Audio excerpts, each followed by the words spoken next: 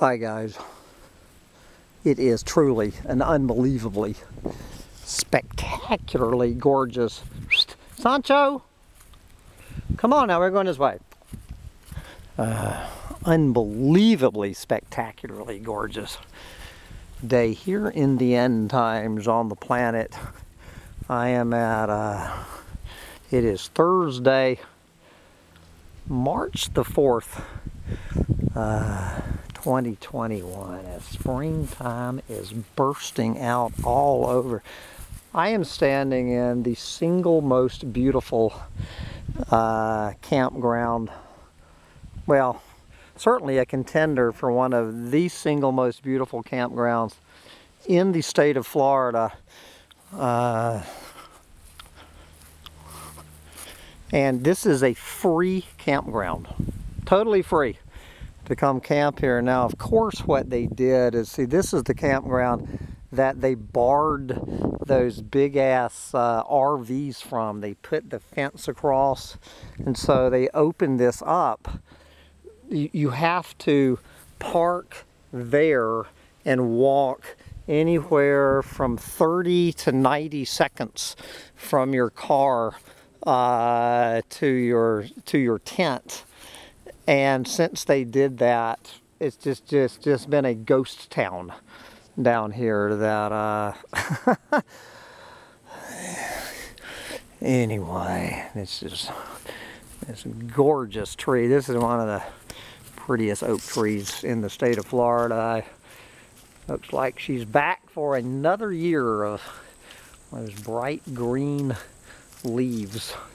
Instead of bright green lies, we have bright green leaves against that blue sky. Look at that, guys. So anyway, I did my my depressed collapsitarian whine. I kind of did that last night, so I don't know what you call this, but this is just kind of an extension of both of my videos that I made yesterday. The one, you know, where I was reading all those quotes about fear, famous quotes about fear, and then I posted that video, and then found out, you know, if you listen to my depressed collapsitarian whine, about these people who had come to my hip camp, and while they were there, their damn dog bit me. And they're telling me last night that I learned from the folks whose dog it was that because of what happened, they euthanized their dog. That they killed their dog because of what happened. And so I put that video on out there, and it seems like the consensus among folks and the people around the neighborhood that I've told this, the consensus of that is that the guy is playing me like a fish, that there's no fucking way that that young couple would have killed their dog over it. Like, what did they have to gain by killing their dog? I mean, I had made no, you know, I had never contacted them. I certainly had not gotten a lawyer. I had never sent them a medical bill.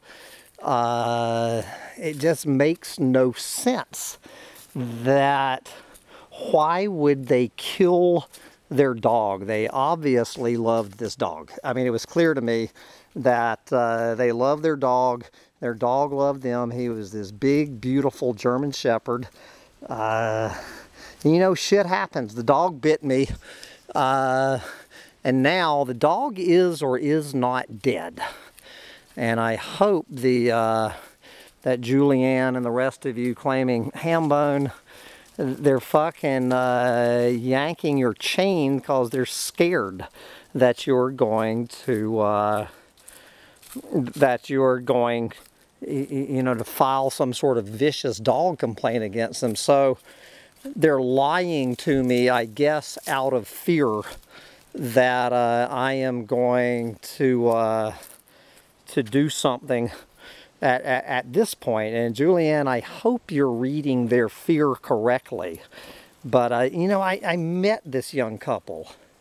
Okay, I spent the evening with them the day before, and at least I'm glad to report that they were not wearing masks out there at my end of the road out in the swamp hip camp.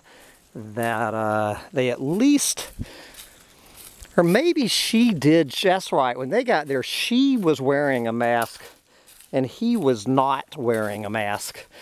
And but she took her mask off soon after she got there, so at least that's encouraging. But beyond that, you could, when that happened, when their dog bit me, I mean, you should have seen it was beyond fear. I mean, it was like terror in their eyes. And you know, because I was pissed. They were dealing with me being pissed off after being attacked in my own kitchen by their damn dog, who was prohibited from being in the kitchen.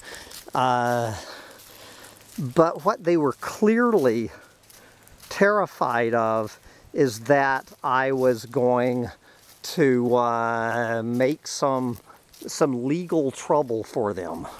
They did not have any concern about my physical well-being. It was clear. I mean, just the abject terror in this young couple's eyes. I mean, they couldn't have got that dog thrown in their truck and ripped down their tent fast enough to get the hell off of that property.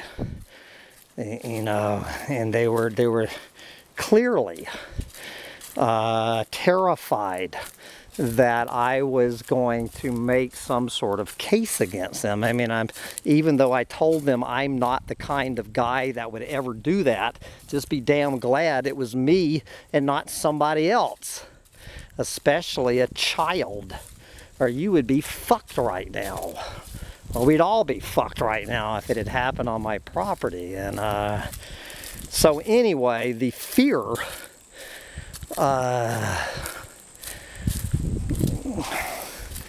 the trigger, and it was that fear, but I have no way of knowing whether they killed that dog or not.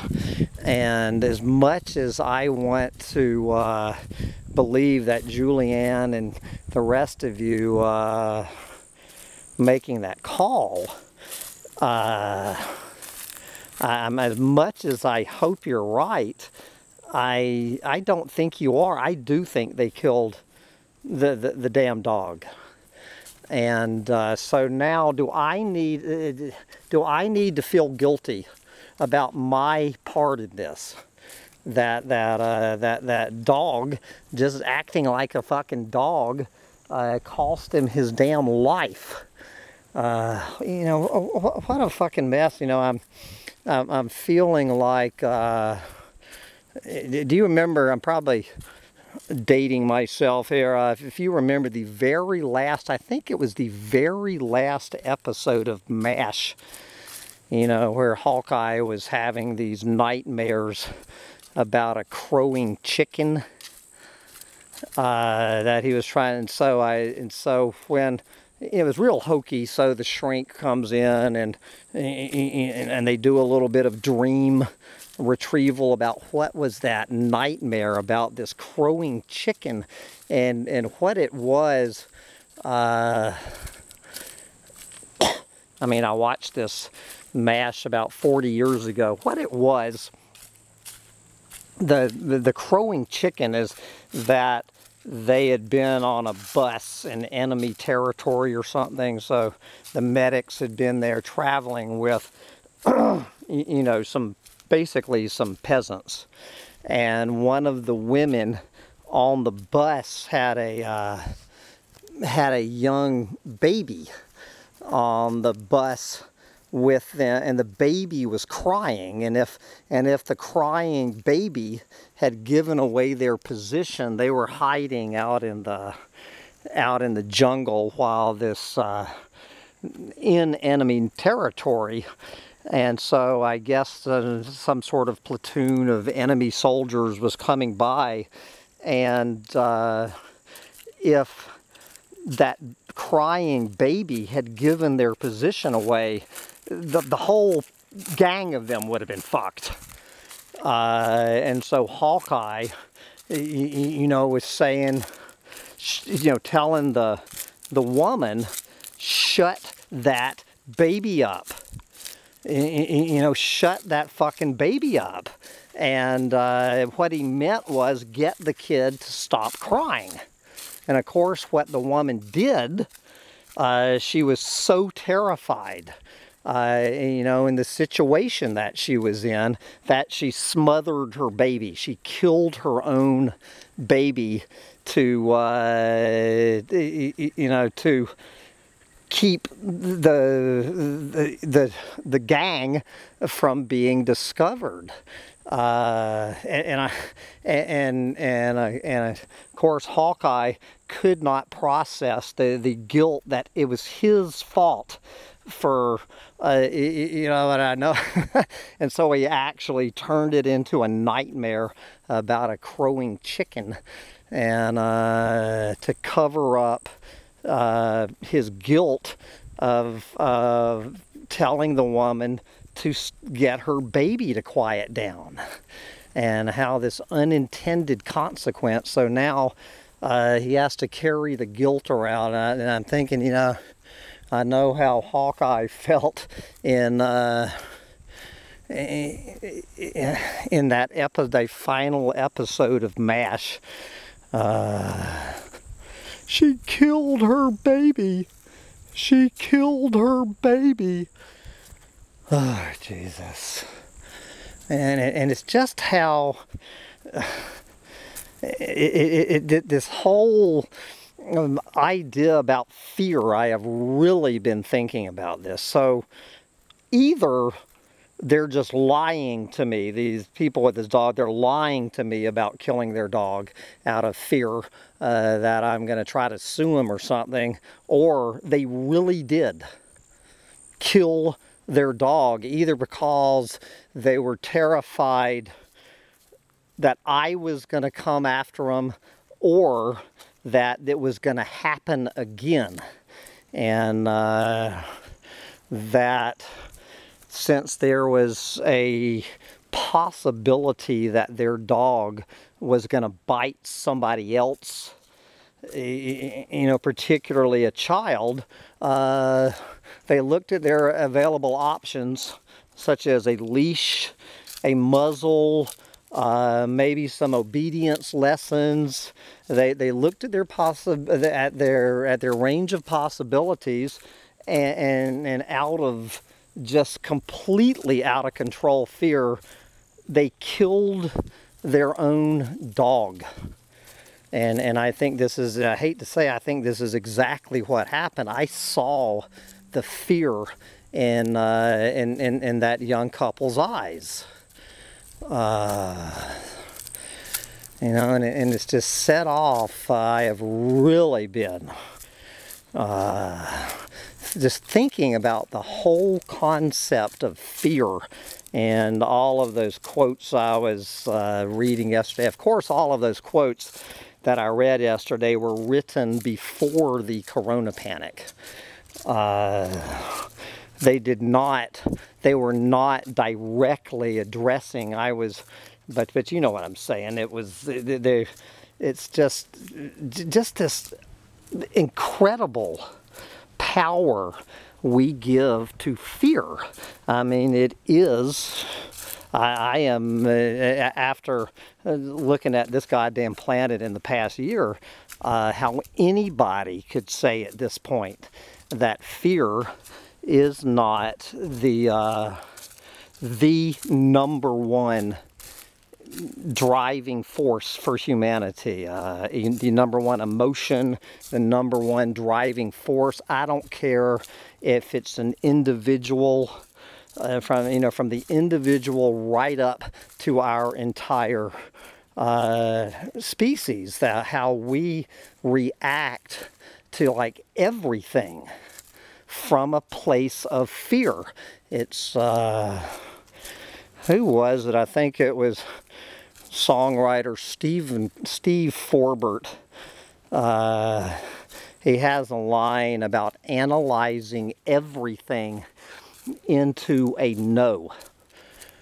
About how you take anything, you know, something is a possibility is put on your table. So you have this possibility to consider that could bring a whole lot of pleasure and reward to your life, but there is no such thing as a risk-free possibility. So anybody can sit down there and look at what the universe is laying out before them and analyze it into a no. What's the name of that song? Don't you go thinking and thinking, and basically the more you analyze the situation, you're going to let your fear kick in and hold you back. And so those quotes I was reading there's two main categories of fear that they were talking about. Is that just you know, just the usual fear that pervades everything. You know, the fear of some wild hog jumping out of there, the fear of a water moccasin biting Sancho Panza and killing him, whatever. But most of the quotes were talking about how fear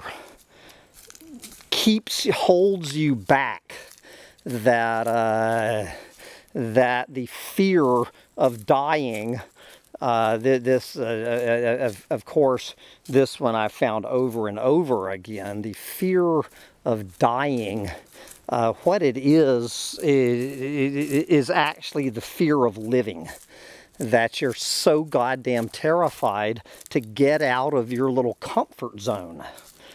That people are so terrified of stepping out of their comfort zones, letting go of the bank, and letting the current take them through life. All of these little cliches. And it's damn true that it is fear. That you just need to bust through your fear if you want to step out of your comfort zone. And, you know, when you analyze the situation and you say, what is the worst that can happen to me here? And the worst that could happen to you is you're going to die. You make this decision, the absolute worst case scenario is somehow you're going to die by making this decision. Well, when you sit there and think about it and understand you're going to die anyway, okay, it makes no difference what decision you make about anything in your life, you are going to die. Sancho, far enough. What, do you want to get bit by a water moccasin? Do you want to get attacked by a wild hog?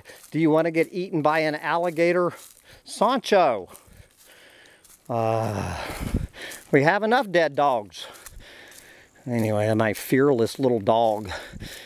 Sancho needs a little more fear in his life.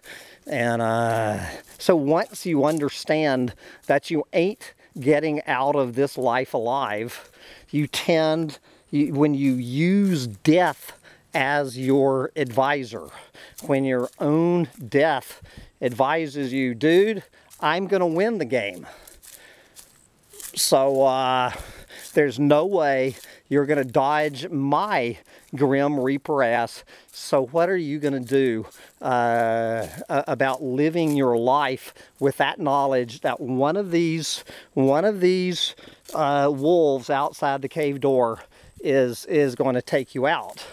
And so once you understand you are going to die, and you accept that, You know, on a cellular level, my guess is you're most likely going to take a lot more, quote, chances. You're going to live a more interesting life.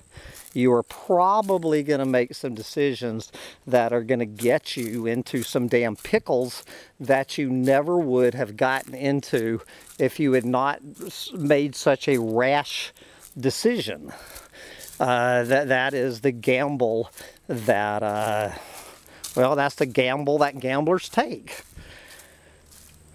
You know, it's when I announced in, you know, 2008, when I was sitting there, you know, how many times have I said it, you know, in my beautiful home on the green belt in South Austin, making over $100,000 a year, living the life of Riley, surrounded by hundreds of my friends.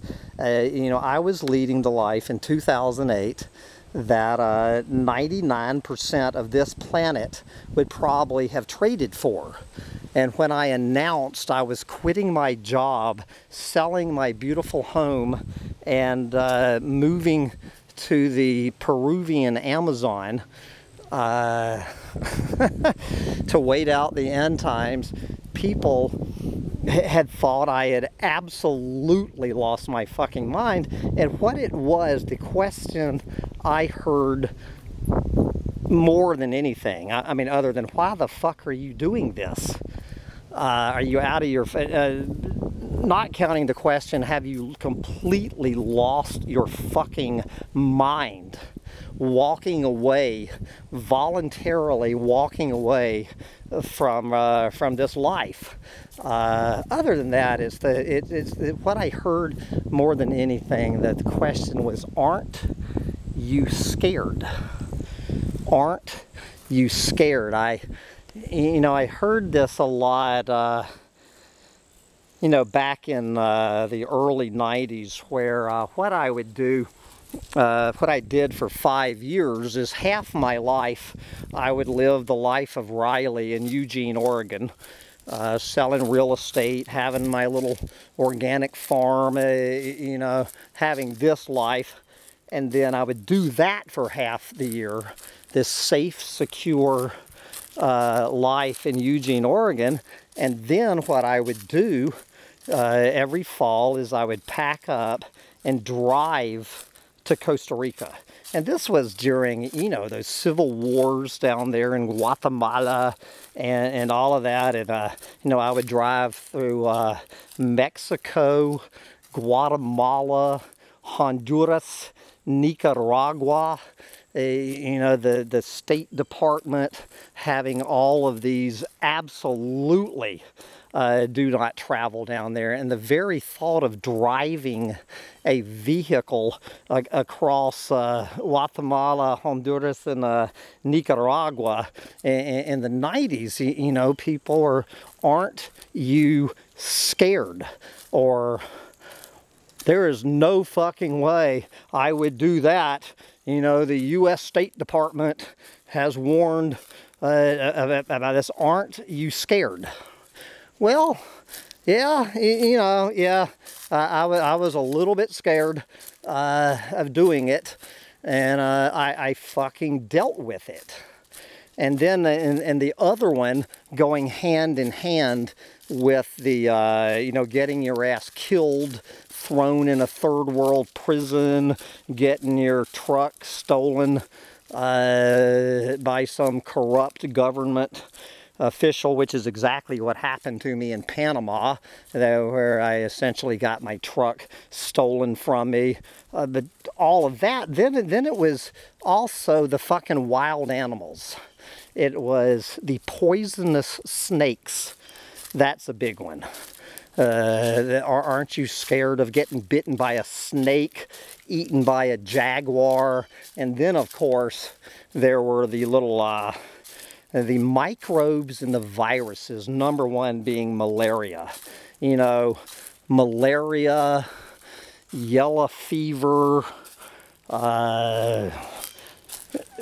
Zika virus, this thing, that some bed bug, I can't even remember the name of that one. All of this litany of bugs and viruses and microbes and you know, all of these vaccinations. Aren't you getting these vaccinations that the World Health Organization telling you, Hammond, you better get these vaccinations. You better take your malaria pills every day. You know, all of these people I met down there in the tropics, coming down there for a 2-week vacation. Good God, they taken all of these fucking vaccinations. They took their damn malaria pills every day. I was down there for 7 years. 7 years living in the middle of all of this, living out in the damn jungle, whatnot. In 7 years, I think I might have seen one poisonous snake in 7 years. There's many poisonous snakes within a 5-minute radius of me right now than I ever saw in 7 years in Costa Rica. I never got malaria. I never got yellow fever. I never got Zika. I never got Chichunga, Zazunga, West Nile.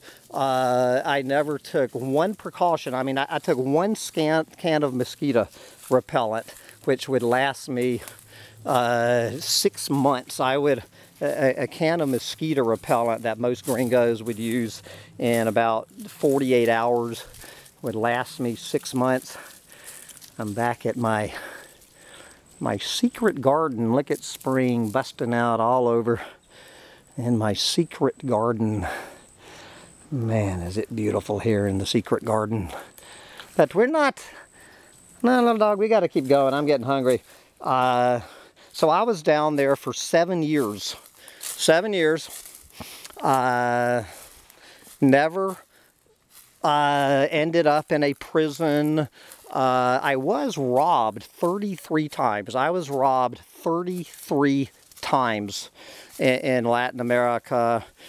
Only once kind of at gunpoint. I've told that story about, yes, I was robbed 33 times.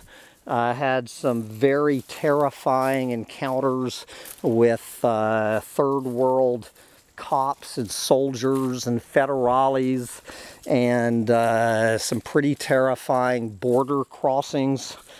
You know, try the goddamn Honduras Nicaragua border crossing sometime, and here I am. I'm alive to talk about it. The single biggest injury I got, the two biggest injuries I got in 7 years in Latin America, one was where I was walking across a lawn barefooted, and a piece of grass with a sharp blade went up between two of my toes and sliced the webbing between my toes. And what are you doing? Are you attacking a water moccasin or what? Or a rattlesnake? And that got infected, and then I was attacked by 2 geese in Guatemala.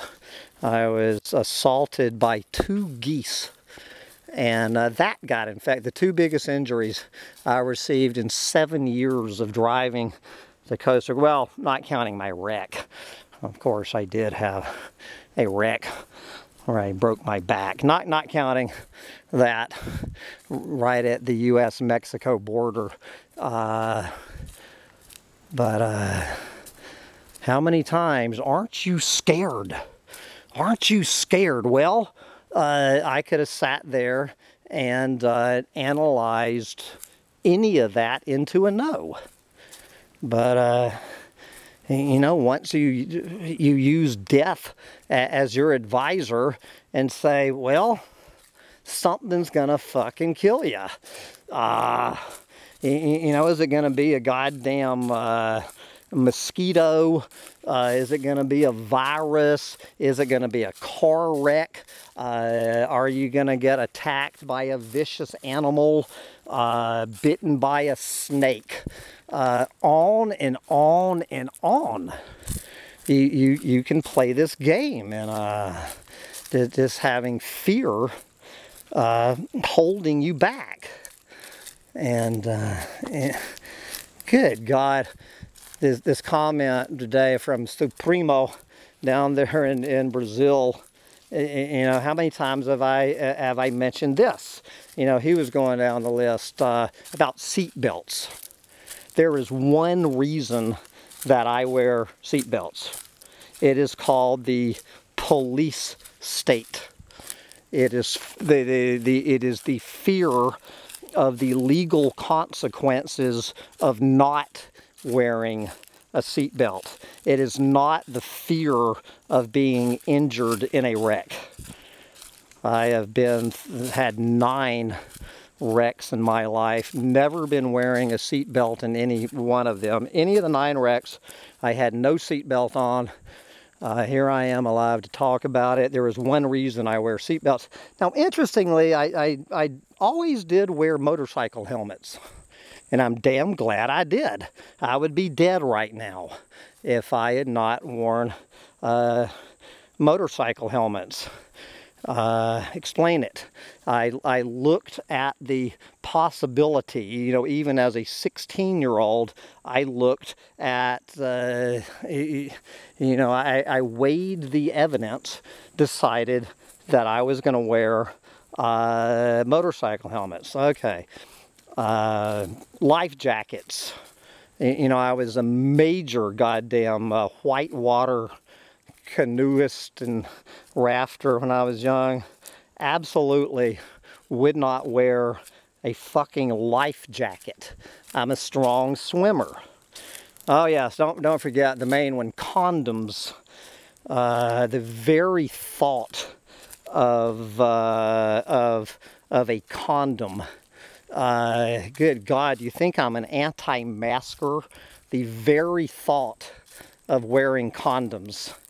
I think maybe twice in my life I have worn a goddamn condom.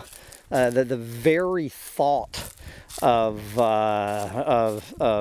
wearing condoms, and my God, all those years I spent in South Austin, Texas, which is the you know, as soon as I got to South Austin, which is, you know, being like a bull in a china closet, you know, all the guys saying, dude, you are in the STD capital of the planet. I spent how many years in South Austin, Texas, having a whole lot of fun without ever wearing a condom. Never got the creeping crud. Never happened my whole life. Now, my brother, who was gay, died of AIDS. Okay, and now I am not gay, I am heterosexual, but you better believe I stuck my tallywhacker wherever I was allowed to stick it. You know what I'm saying? The behaviors I had, the unsafe sex, the lifetime of unsafe sex I've had. What else did Suprema mention? Of course, refined sugar. Refined sugar is the basis of my diet. You know, it's a matter of looking at the evidence, assessing the risk, asking yourself, what's the worst that could happen here? And when you know that the worst that can happen is that you could die.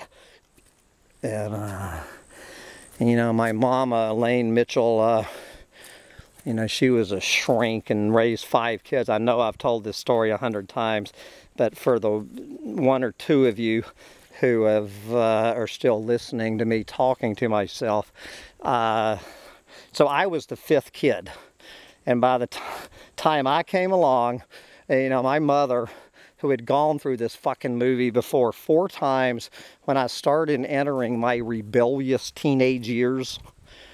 My mother, who is pretty goddamn fearless, Elaine Mitchell, one of the most fearless human beings I've ever met, you know, she boiled it down. She boiled it down.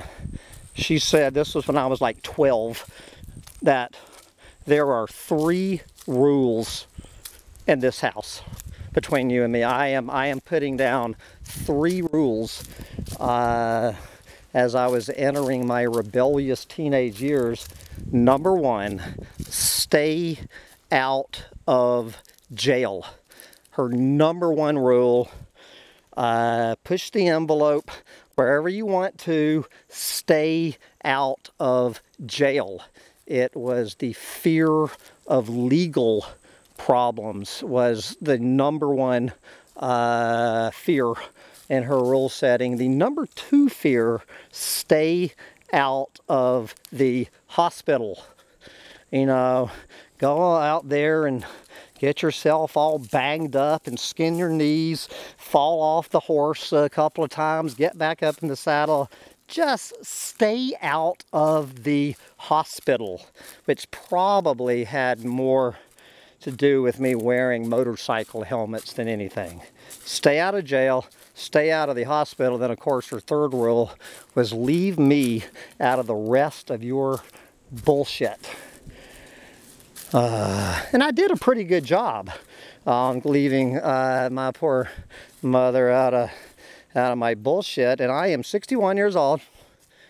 61 years old. So this probably 49 years ago, my mother laid down this rule. Here I am, 49 years later. How many nights has Hambone Littletail spent in jail since the day he was born? If your answer is 0, give yourself a gold star. And how many nights has Hambone Littletail spent the night in the hospital? In the hospital. If your answer is 0, give yourself a gold star. I took my mama's advice. I boiled it down to 2 things. What are the 2 things to be scared about? Cops and doctors. Cops and doctors. Stay out of fucking jail. Stay out of the goddamn hospital. You know, do your damn research. Do your due diligence. Figure out what is the worst that can happen in this situation. And dying is the worst that can happen in any situation. You can live in a fucking little bubble. You can wear all the masks you want. You can take all the vaccines you want. You can wear all the condoms you want, seat belts, life jackets. And guess what, motherfucker? You're gonna die. All your fucking masks and condoms and the whole bit ain't gonna change that. You're gonna fucking die. Fucking deal with it. And then you will find yourself not analyzing nearly as many things into a no. And of course, you will also find yourself getting yourself into a lot of goddamn situations that Hambone has gotten himself into that you'll never get. I will never get myself in that situation because I'm not going to do what Hambone did. And good for you. Good for you, but I am going to continue to bumble on through this planet and sniffing down a lot of damn rabbit trails and let my little dog have some fun. My little dog gets bitten by a rattlesnake or a water moccasin, or if my little dog gets eaten by a fucking alligator, whatever, he died happy. You know, If Sancho in the next 30 seconds gets killed by a fucking wild hog, will I feel guilty? Sure. Could I have prevented it? Yes, I could. The dog will die with a smile on his face. And anybody who can say, I died with a smile on my face, obviously is doing something right. And that is my goal, is to get eaten by one of these wolves outside of the, lurking out the cave door with a smile on my face. And with that, I see my, well, not my gas-sucking truck, the rent-a-truck coming back into,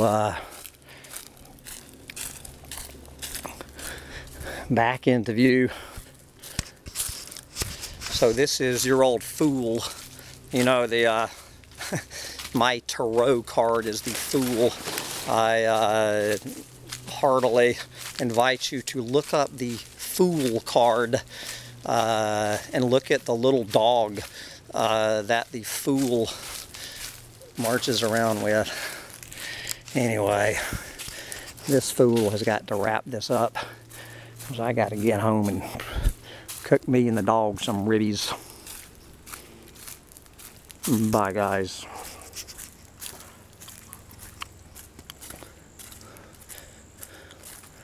Sancho, where are you?